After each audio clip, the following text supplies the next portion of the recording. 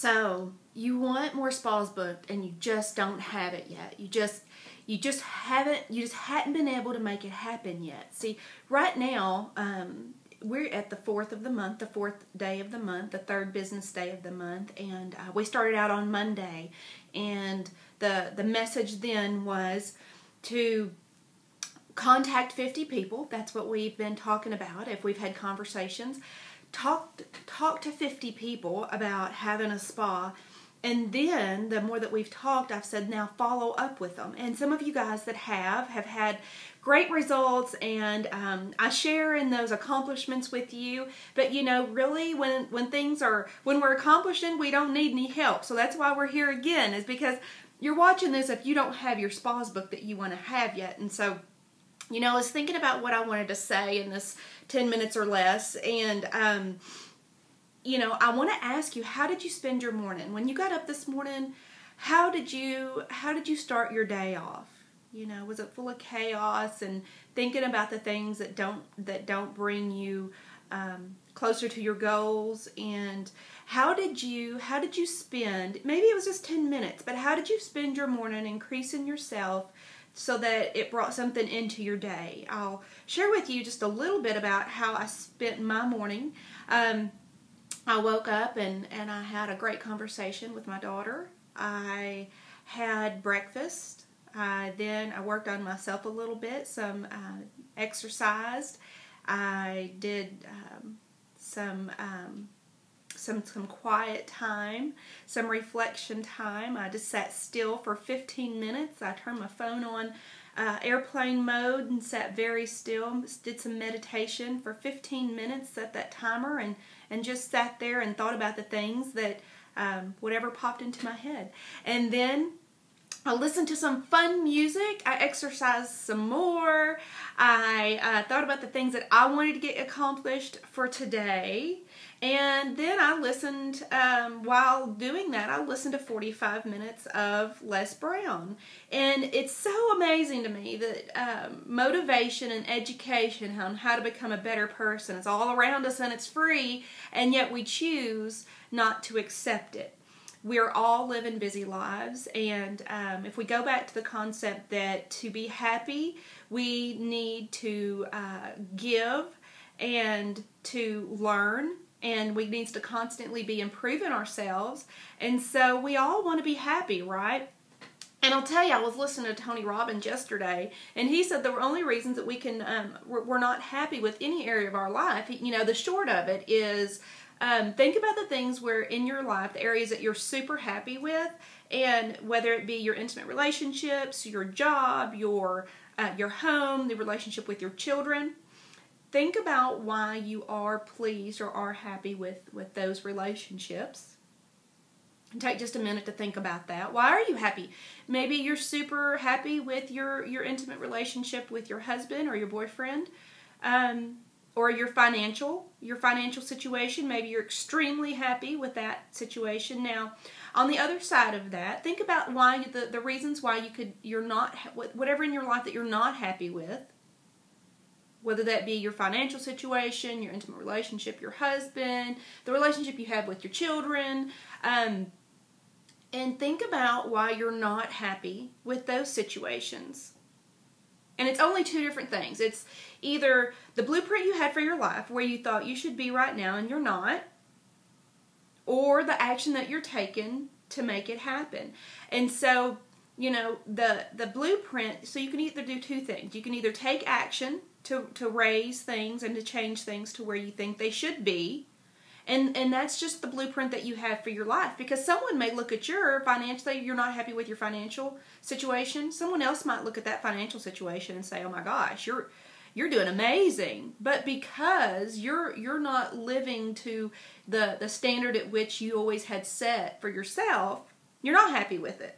And so to achieve in this business, we've either got to accept where we're at, or we have got to make action, take action to get things to where we expect that we should be operating from. We want to grow. We want to have that feeling of accomplishment. We've done something that we set out to do, and we want to make it happen because we want to either gain income, get more money, or we want to grow our confidence, or whatever your goals and dreams may be. And so the way that you get up and start every day is going to be a big change on how you spend the rest of your day. You know, the books that you read and the 5 people you spend the most time around is a direct reflection of your life. The people that you spend the most time around in your life, take the 5 people, add up their income, divide it by 5, and that is your income.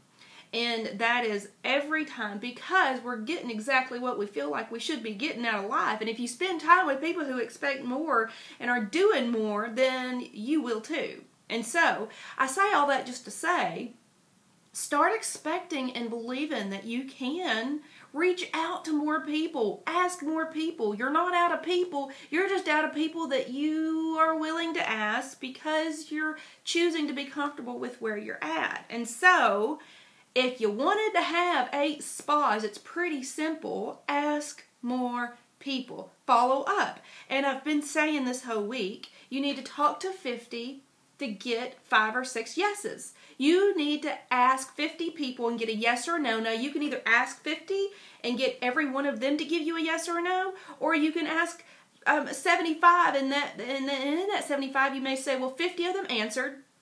I got 6 yeses, 44 no's, you know. So however you want to do that, I'm giving you odds so that you have a little something to look forward to, rather than not giving you anything and just you go on out there and ask as many as you can.